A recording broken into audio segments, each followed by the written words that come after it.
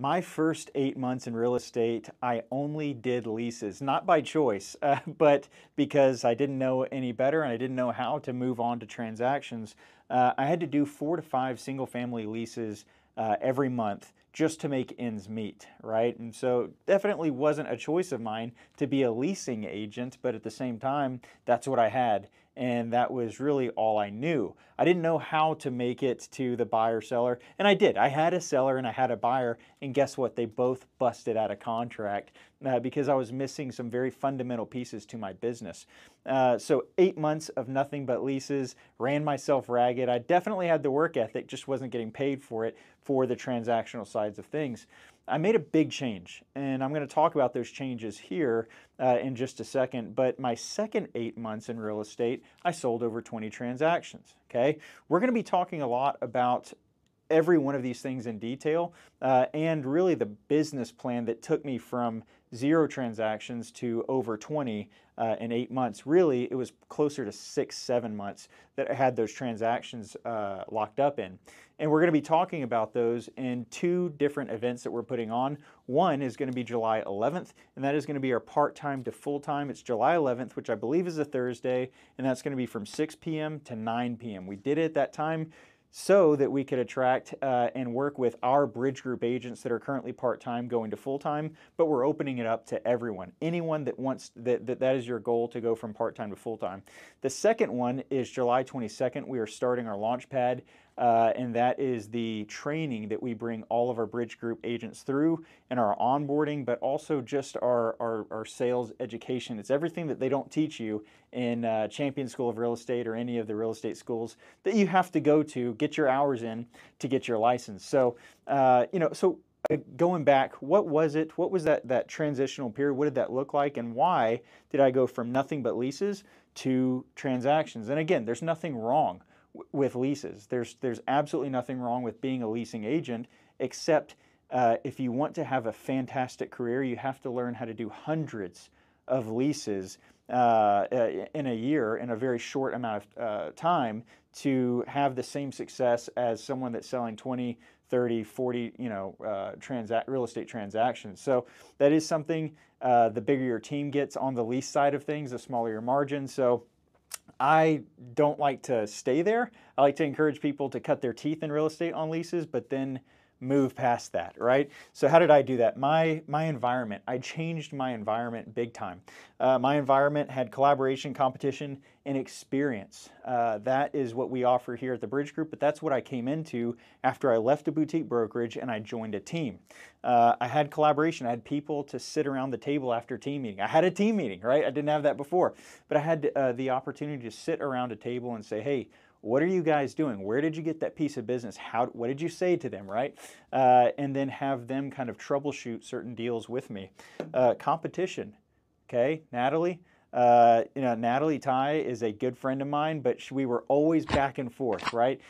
She is the broker and the owner of the Net Group now, but at that time we were both on the same team and we were always chasing each other's success. But also she was a fantastic mentor and collaborator with me on my team. So competition is a fantastic environment to be in for me anyways.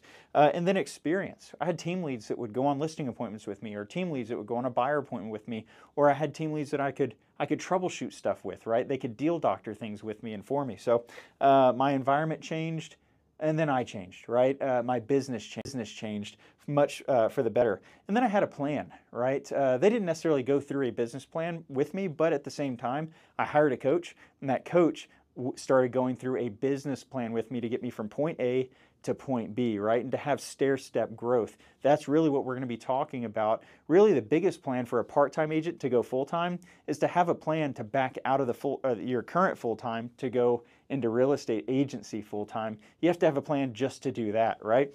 Most people don't have a plan, and that's why they never make the jump. They just get their license. Their license is collecting dust rather than commissions. So having a plan also on a team and in this environment there was accountability with that plan, right? So I hired a coach. That coach is holding me accountable to the thing I said I wanted, right? Which was, every agent says they want to make 6 figures their first year, right? I said that, and they got me there because I followed the plan, right? This is a roadmap to get me to my destination.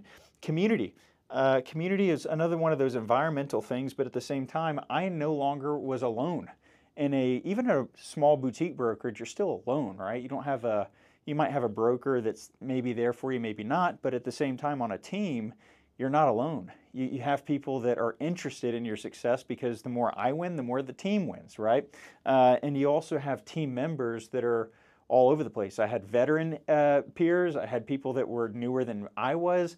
I was the veteran to some people there, but I just wasn't making any money. So, community is a huge thing for me, to go to a community and know that, hey, they're going through the same issues I am, right? We just had one of our agents last week just really kind of share how they felt like, hey, like, I'm not making any money yet. Brand new agent. I quit my job. I'm nervous, right? Is anyone else here nervous, right? And we all raised our hand and said, we were all nervous at one time. And there are a lot of people that are still nervous, but at the same time, if you do A, B, and C of your plan, you won't be nervous for very long. And then number 4 is tools and resources. There are tools and resources that are out there right now that you would not believe. If you don't know about them, they're not going to do you any good, right? But on our team, we pick and we select, and we still have multiple coaches now that are showing us, hey, these are the resources that you need to be up to date with. This is how to use those to expand and grow and mature your business. So I hope that was helpful. That's what helped me whenever I had joined a team, and get me from nothing, 8 months of leases to 8 months of absolutely crushing it. And then we went on and on and on.